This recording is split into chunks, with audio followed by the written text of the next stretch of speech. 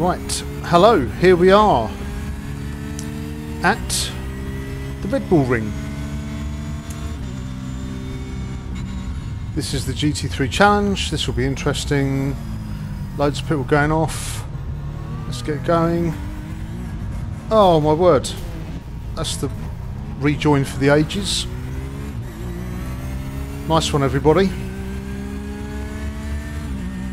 So, where was I? Hello, welcome to iRacing. This is the GT3 challenge in week 13. Oh, you dive bombing little shit. Anyway, good job on paying attention. I'm in the new Porsche.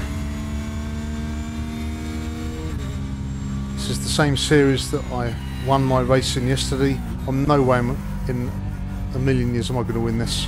I do actually have the pace. My fastest time yesterday in practice was nearly a second faster than a guy on pole here. But I just can't seem to string a really quick lap together today.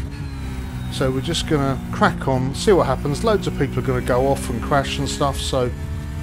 And there we go. Goodbye, McLaren.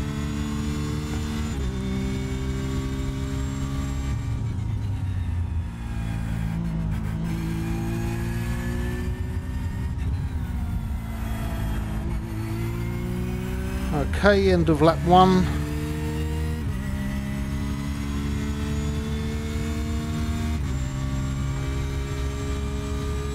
We're still going. Must have some damage on the car because that was a really hefty whack from the left in the first corner.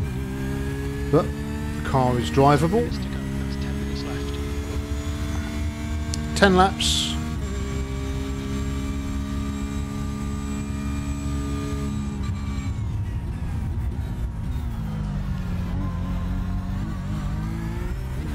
So we've got Nathan in front, who's the dive bomber. There are certain corners on certain tracks that you just should not try and dive bomb. Turn 1 at Monza, obviously, and turn 2 here. Just absolutely don't do it. People are turning in from the left. It's very tight, it's uphill, they're going to have nowhere to go if you try and sneak up the inside. It's an absolute error of monumental decisions, especially if the driver turning is not paying attention or thinks, oh, that guy's not going to dive from there. In practice for this race, I had a guy absolutely send it. I was braking and turning in, and he was still flying up the inside from about 50 metres away and took me out. Hopefully we get some places back here.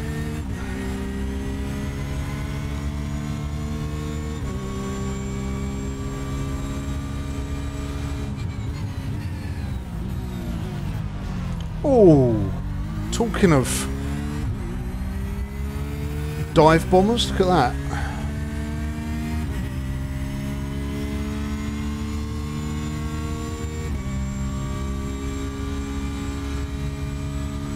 Is he going to do it again? Sort of. Much less of a... Oh, Christ. That guy in front, is that Sean? He's cut right across there really sharply. This is a much harder track to not get killed on than Watkins Glen. That's it. Sean, you give him a little nudge out the way. That's Jonathan. Can we take Jonathan?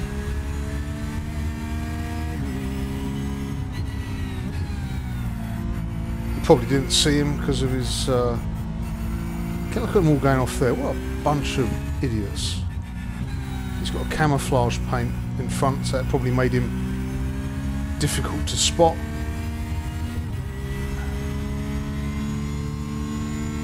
God. Oh, come on. Let's get up the inside and get past him.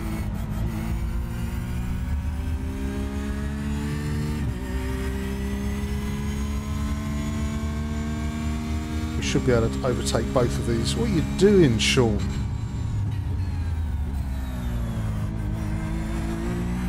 See you, Sean.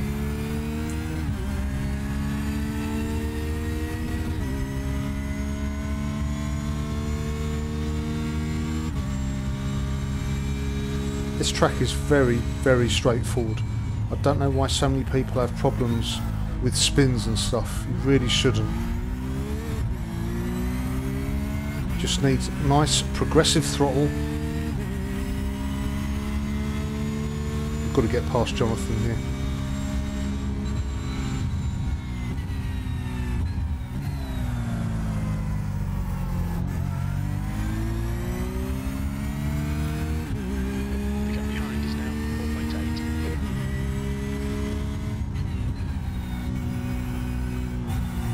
Going wide, he's going wide, he's going wide. We can take that. Thank you very much. Leave Jonathan behind. Top 10. Started 12th. Anything in the top 10 will do for me. The higher the better. Track limits here are pretty generous, but not stupidly generous. Oh, apparently, I've heard that they've restructured the track limits on Spa, which will come as a huge relief to a great many people, me included.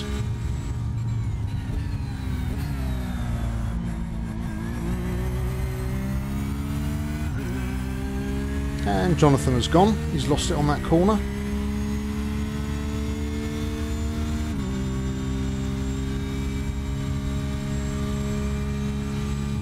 Leo's back in the frame, but Leo is a much faster driver. But he's the guy who dive bombed me into T1 in the white and green Porsche. Anyway, we're doing alright.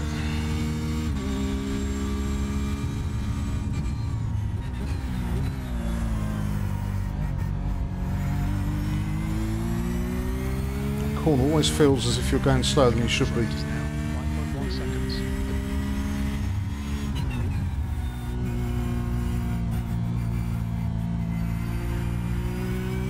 Oh, he's facing the wrong way. Don't go forward. So we can go forward now.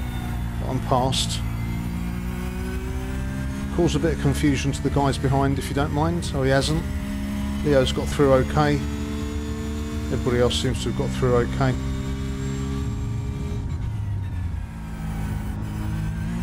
Here we go. Ride the curb. Oh, he's round. Marcus. Drop the gear and try and get a bit more oomph out of the corner because that felt a bit slow.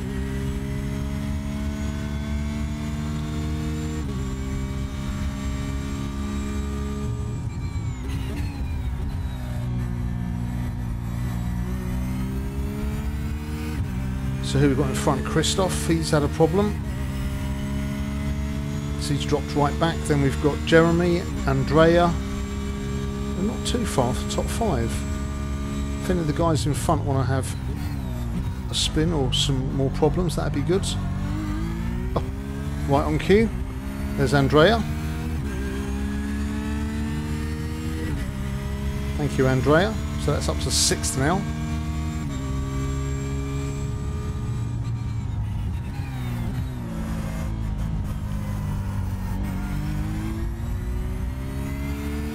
Leo's within a second. He'll be coming past sooner rather than later.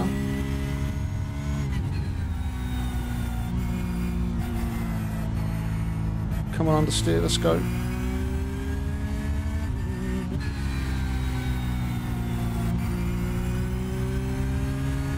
.2 behind. He's probably going to go for a move up the inside here.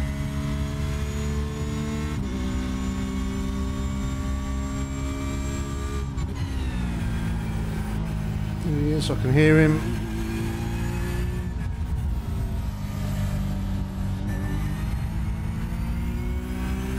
Try and keep it as close as possible without taking us both off.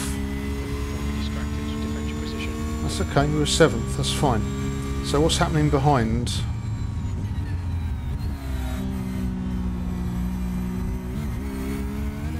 Eight seconds behind, that's alright, we can manage that. So it looks like we're not going to be finishing lower than 7th.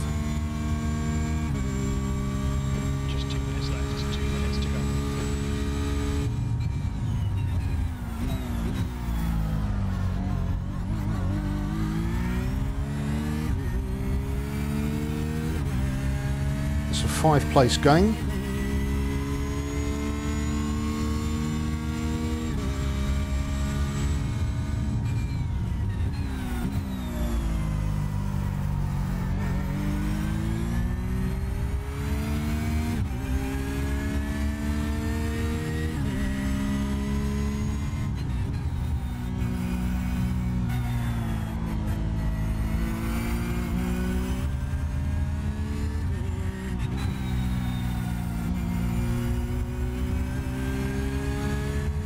He's gone completely inside the red and white there. Is he going to get a slowdown?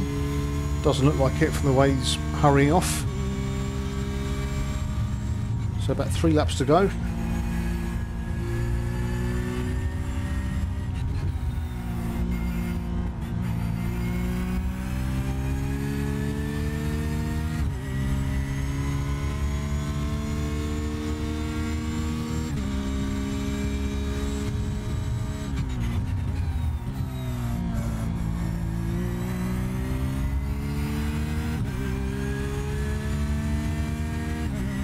Wondering how much damage my car's got, because that lap 1 collision really was a big hit, pretty much from both sides.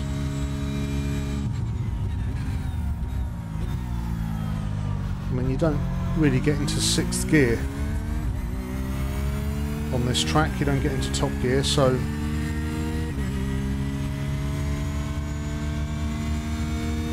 it's not a massive issue. Wide there. Come on, let's pull it back in. Still 8 seconds to the guy behind. He's fighting with Andrea. Maybe they'll slow each other down. Fingers crossed.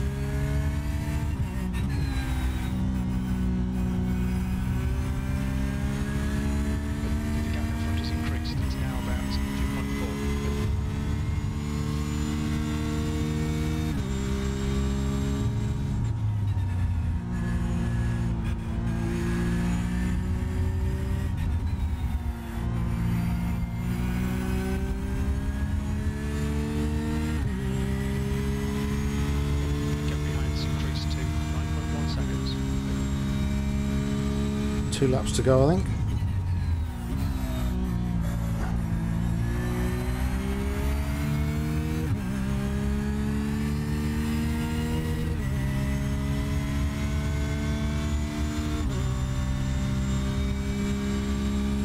Well, they're having a good battle behind Stefan and Andrea.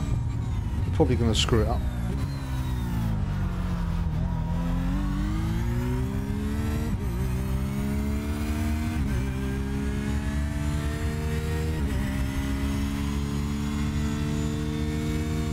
Not going to catch Leo, that's for sure.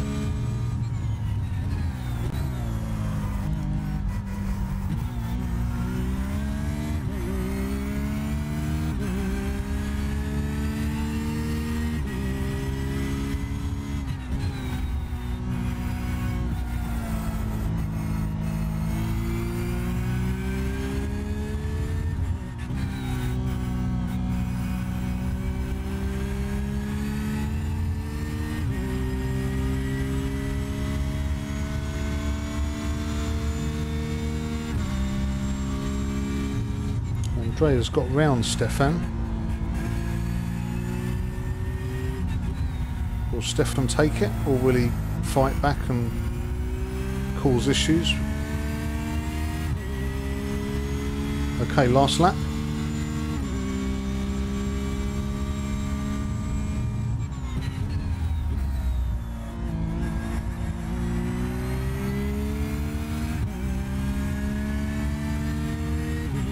Side by side,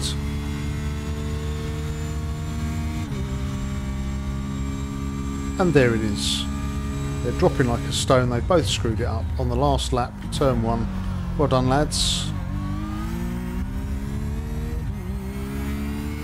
Honestly, this has just been a lobby full of Muppets.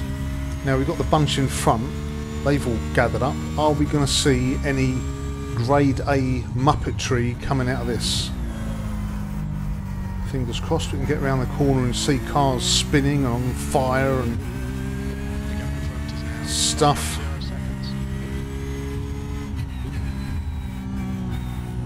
I mean, we're pretty comfortable. We've got now 17 seconds to Stefan behind.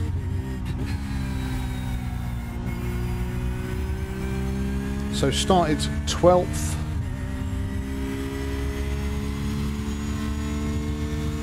We're finishing 6th.